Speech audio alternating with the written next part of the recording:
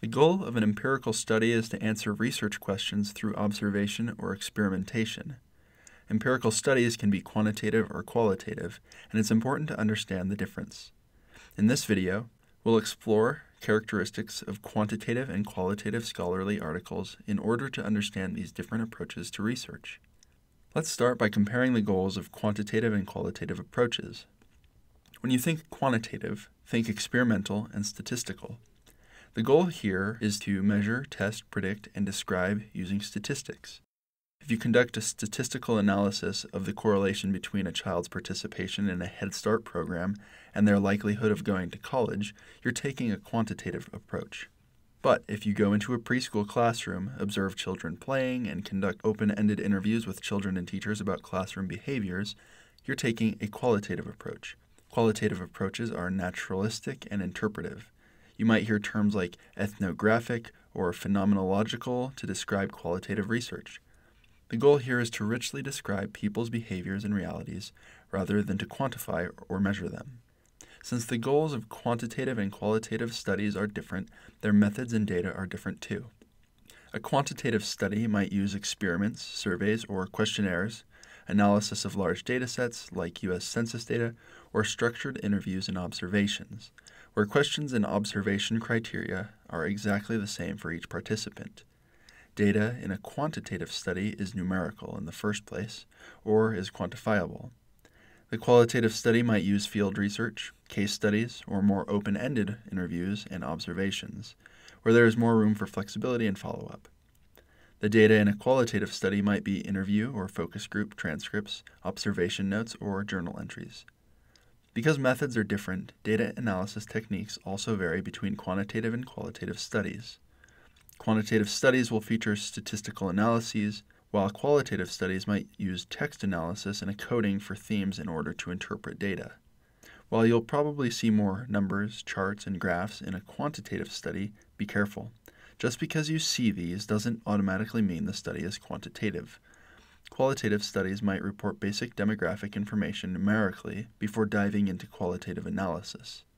So it's always important to read the study for additional information. Let's take a look at some examples. Here are 3 studies about adolescent mental health.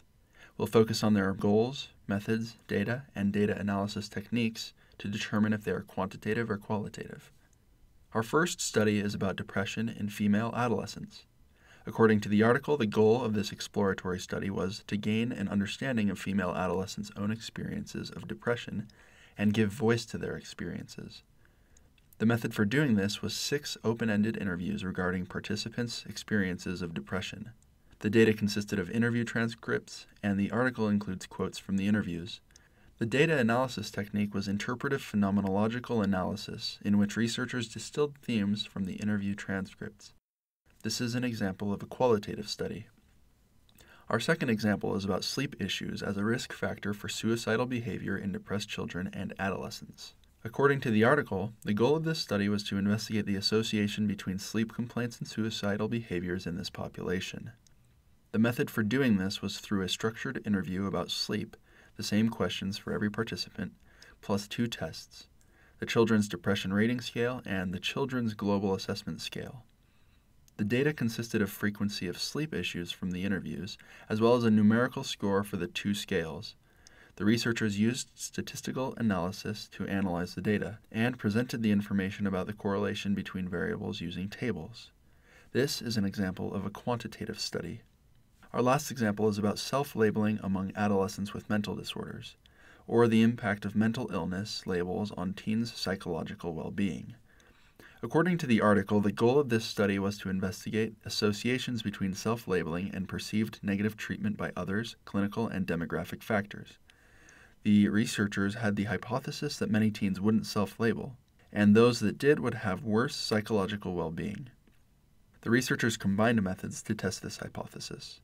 They did semi-structured interviews with some open-ended questions where teens could express their thoughts and emotions.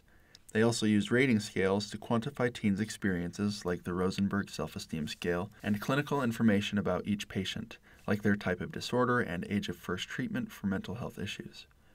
The data in this study consisted of interview transcripts, scores from the scales, and clinical information. Because researchers combined methods, they also needed to use several data analysis techniques. The researchers used textual analysis to find themes in the interview transcripts, and they ran statistical analyses for relationships between the variables on the scales and the clinical information. The articles included quotes from the teens, as well as statistical tables. Because this study uses both qualitative and quantitative methods, we call it a mixed methods study. So, what makes a better empirical study? Quantitative studies aren't automatically better or worse than qualitative studies. These two approaches are just different. Sometimes researchers even combine approaches to present a fuller picture through a mixed methods study.